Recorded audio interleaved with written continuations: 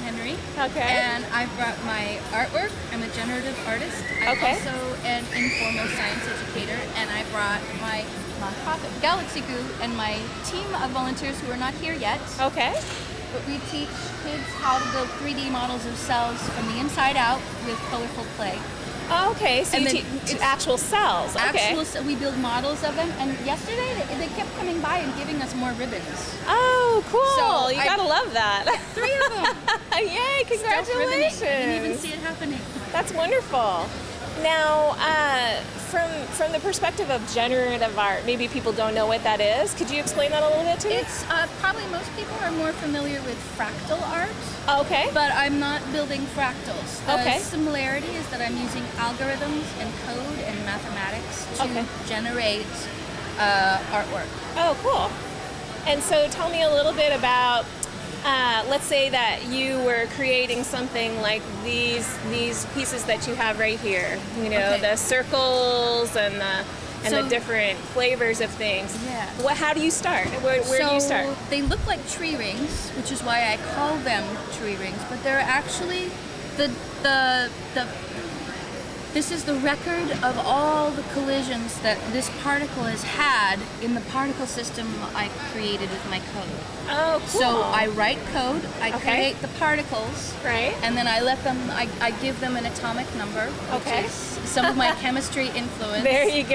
And the atomic number determines their color, their speed, their how they react when they collide with other particles. So they bounce around, they're bouncing around, it's really crazy. And then as they bounce, they exchange information, they exchange colors. So each ring is a single collision.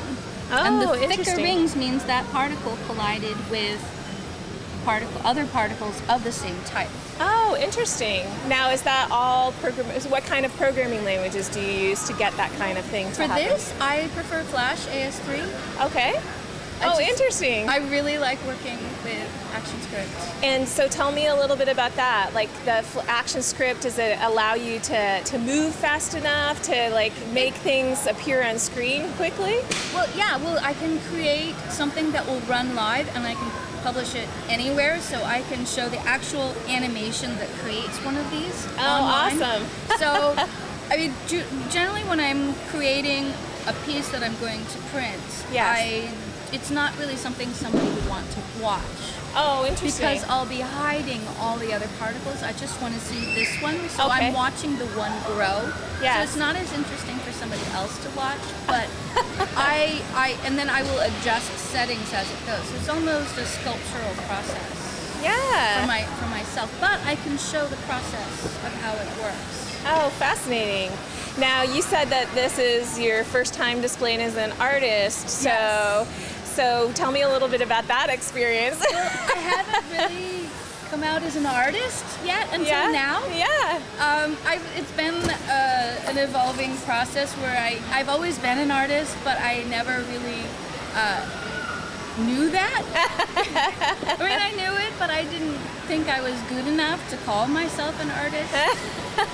So this is and because my work is so chemistry and mathematically and technically based, even though I'm trying to get passion in there, it's still, I thought that the Maker Faire was the perfect place to find the people who would get my art. Absolutely. Because it's pretty. I mean, I have full confidence that my artwork is beautiful, but beyond that, there's another level that you can appreciate it even more deeply if you understand what's going on underneath it. Oh, it's so cool. You can geek out and enjoy the art. Totally geek out. You can geek out without even knowing that you're geeking out. There you go. It's just That's a pretty perfect. picture. Now, you were talking about hands-on kind of things. And how is that hard? Is that difficult to kind of keep a balance for you? Actually, I find that's what gives me my balance. Interesting.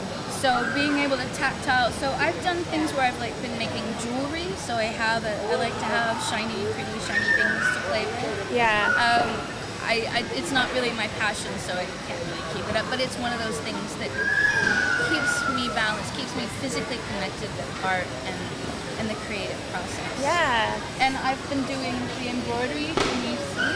Oh, that's great. So I've hand embroidered with this. Oh, that's good to kind of keep your hand in it. Sorry. Yes, keep my hand in it. Exactly. Yeah. And then I'm experimenting with textiles and figuring out how. Oh, so that's right. Shapes. You actually printed these. I actually printed these. And then you have another print here. And then this is the cell. Oh, wow, that's awesome. Which I use as the pattern to embroider. Where do you get that kind of stuff printed? Spoonflower. What is it? Spoonflower. Spoonflower. I think they're here. Okay, awesome.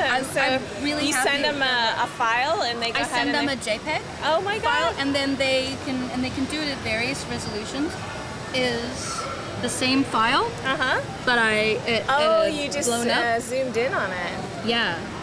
Oh, that's awesome. But it's really interesting that depending on the fabric, it's not even just the zooming in, it's a whole different color realm. It is, yeah. It's very different. Like the prints are pretty much exactly as I expect.